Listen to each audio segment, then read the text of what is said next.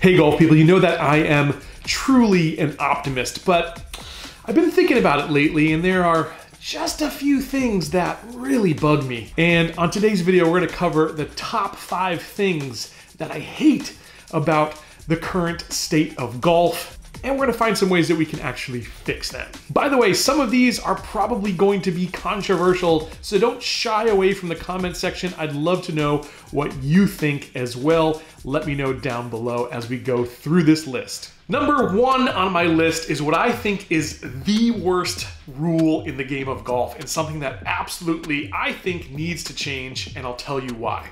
It's the fact that if you land in a divot in the fairway, you get penalized because you cannot move your ball out of that divot. You've got to play it where it lies. Now, I know in golf, you've got to play it where it lies, but there's also something called ground under repair. So why are we not considering that when our ball lands in something that should have been a great shot with a great chance and all of a sudden becomes a very difficult situation? All the time when I'm playing at my club, there are little white lines drawn around the ground, and that signals that you can take free relief from that, take a drop and hit a shot from a good, proper lie. But for some reason, the fine folks at the USGA and the RNA don't think that a divot qualifies as that. And I'm here to tell you, I think it absolutely does. So I suggest we all write our local rules officials at the USGA, the RNA, or your golf governing body and demand that they change this rule.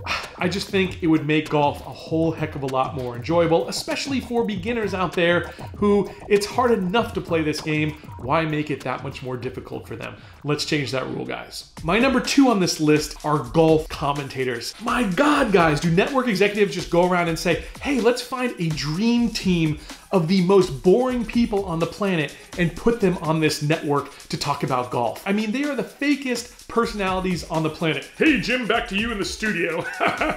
Give me a break. Give me a Rick Shields. Give me a Peter Finch. Give me the no laying up guy. Give me just about anybody on YouTube that has one entertaining bone in their body. I promise you it will be better than your average Sunday afternoon commentators on network television. The only exception to this rule is David Faraday. Keep that guy and get rid of the rest of the lot. But seriously, they suck. Number 3 on things that I hate about the current state of golf is this new world handicapping system and how ridiculous, insane the calculation is. In fact, I did a video about it, which I will link up here above. You've got to be a rocket scientist to figure out a golf handicap, and it should not have to be that way.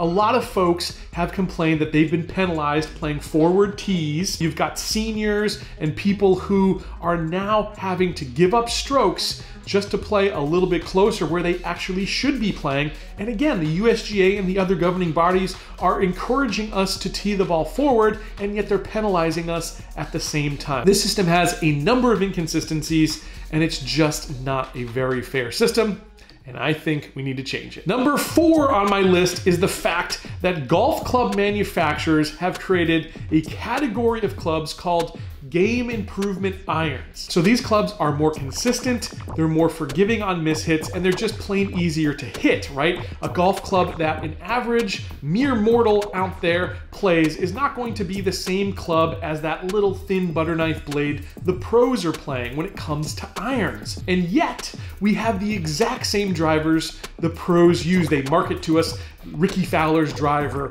or Dustin Johnson's driver. I don't want to play with Dustin Johnson's driver. I am not as good as Dustin Johnson. I want to play with the driver that's more forgiving, that will actually hit it longer than Dustin Johnson, just like my irons will go longer and be more forgiving than Dustin Johnson's irons. I think that's a huge miss when it comes to golf club manufacturing. I hope it's a category that the manufacturers focus on here moving forward. I don't think that we should be playing the same drivers as the pros, and I am sticking to it. Number 5 is the fact that women and children, the very folks that we're trying to introduce this game to so that we can grow the game, have these awful tee boxes that are in no way as visually appealing or as exciting as the men's tees. When you're standing back on the tee boxes and you take in this beautiful scene, it's something to behold. The view from the tips is the best view, so we're giving our best golfers the best view of the course. And our ladies and our children are getting treated even worse. It's almost an afterthought by golf course architects. Let's just stick some red tees over there. Who's gonna play from red tees? Especially if they don't look good, right? Those are the ladies' tees. I think we need to change the colors of the tees to something that's course specific, that's completely agnostic. The black, blue, white, red system is outdated in my opinion. Let's create gender agnostic colors. Hey, what if I wanna play the ladies' tees, or what if I wanna play the junior tees and really work on my short game or my mid irons that week? I think it should be just as visually stimulating to play those as it is to play the men's tees or the championship tees or whatever you call them at your club. I highly recommend you approach your professional, your greenskeeper, or maybe even your general manager and ask them to change the colors of the tees. And then we need golf course architects in this business to start taking our ladies and children seriously. So there you have it. That's my list of the top 5 things I hate about golf and how I think we can fix it. I'm sure there are going to be a few dissenting opinions on this list, so let me know below. Let me know what you think and let me know what I missed. I would absolutely love to hear it. If you haven't already, hit subscribe down below, support this show, and I'll catch you back here very soon on another edition of Let's Play Through. Give me the average golfer. Give me Eric Andersland. Give me Kyle Berkshire. Give me Mr. Short Game. Give me Alex Etches. Give me SAS TXG. Give me the Bogey Brothers, man. Give me Crossfield. Give them to me. Give me good. Give me good.